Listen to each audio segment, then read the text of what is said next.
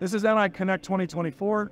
I'm Norm, an offering manager for 8AG, and we're going to be talking about RF to bits devices and what NI is bringing to the market with the digital signal transceivers, which is a personality for our open FPGAs and allows you to basically reestablish a link to your device under test that's directly sampling RF and up to maybe 6 to 4 gigasamples a second.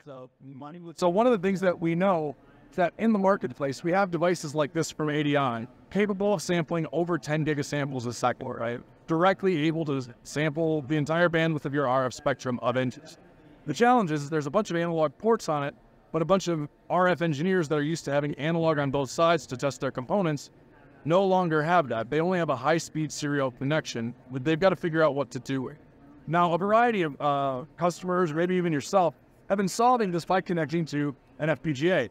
Now, those FPGAs might be something like this evaluation board that has from ADI also, where that cleanly mates up onto that, and there's some software that'll merge those together. But basically, there's 5 FPGAs on here just to deal with the high-speed serial stream and other things, and a microcontroller.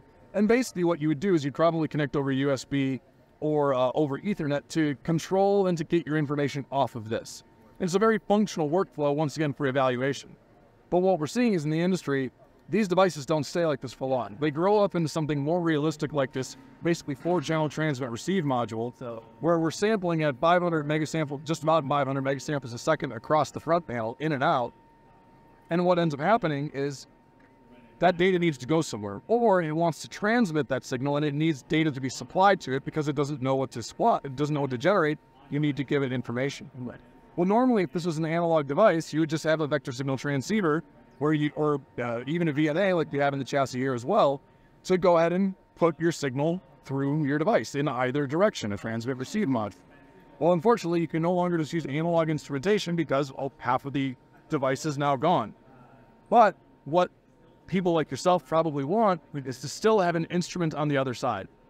So what ends up happening is people keep trying to turn devices like this into instruments, or their own FPGA dev board into instruments, or their own custom stone board. They're trying to make instrumentation just to deal with the high-speed serial stream. Well, that's not really a great experience, and also the programs and the missions will last for a long time, and it's not going to scale over time. And it's also not going to scale across number of devices.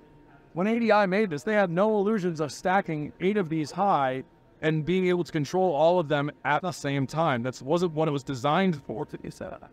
With our digital signal transceiver, which once again, it's a personality on top of our open FPGA, we've basically reconnected what I call the analog hug, but we've got analog and digital instrumentation on both sides of your device, now giving you the ability to have an instrumentation experience.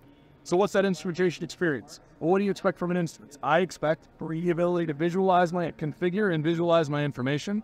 I also expect to be able to say for generation, I want to have custom waveforms uploaded. I either want to stream the information to or from this. I want to be able to trigger and synchronize with other instruments in the system, right? These are common things done in efficient tests. So really what we're trying to do is not only provide an interactive experience for, once again, generation and analysis through the high-speed serial digital pipe, but what we're also doing now is giving an API that matches what you would do for an RF instrument. And once again, what would you expect to have on an RF instrument? Center frequency, span, number of records, number of samples, a lot of things just like that. And so really what we're saying here, what we're showcasing here today, if you kind of look over here to the left, we are analyzing the output of the device under test. And we're stimulating it basically with a waveform, a custom waveform in our DST generation. And we're leveraging Instrument Studio Pro here to go ahead and set things like the trigger and set the phase offset and the gain of that digital generation.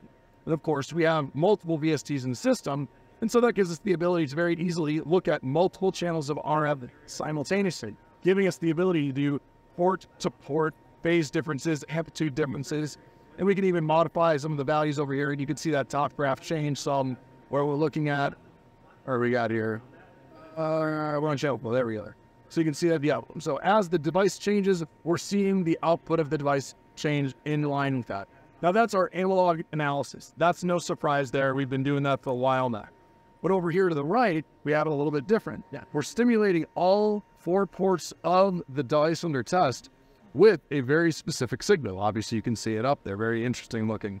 But that signal is not just going to samples that go on a disk to go to some MATLAB script that runs slow off on somebody else's computer. We are giving an instrumentation experience that gives you the ability to once again look not only at your complex data, do some spectral analysis, but also the other parts that we're looking to do is actually give the full suite of measurements that are currently capable on our analog RF platform with basically our digital RF platform, which effectively is the DST in this space.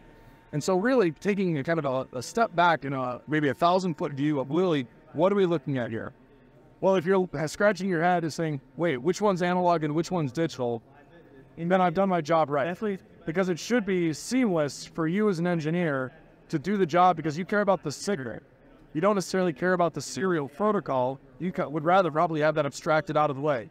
You want to get to your data as fast, you want to get to your insights fast, and the ways that you're going to do that are getting out-of-the-box interactivity, and then also the ability to have an API that was built for automation.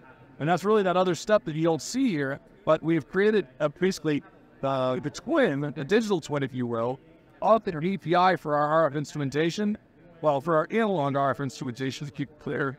And now we've used that same API to create the API for our digital RF instrumentation. And so that personality that we're putting on that top of that open FPGA, which is still customizable, it needs to be customized because you have to put your specific serial protocol line. But once you customize that one part of that FPGA to put your serial protocol to take whatever, Bargesi, whatever SerDes protocol really it is, and transform that onto samples on the FPGA, the phone, all of the rest of the experience comes along for the ride, and you're no longer doing more work on the FPGA just to make an RF instrument. You're a designer, you're a developer, you want to do the measurements. You don't want to be developing an instrument. So what we're doing is giving you the opportunity to do your job and leave the instrumentation to the instrumentation companies while still giving you the opportunity to have the open platform that you'd want, either from RF or digital, and customize it to your needs.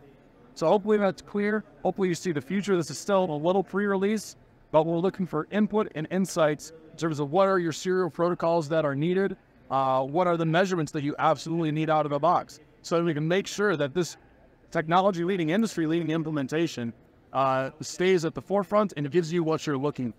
Openness, speed, interactivity, and automation. Hopefully that's the build for your digital transmit receive modules or anytime you're working with RF to bits devices. Thank you very much.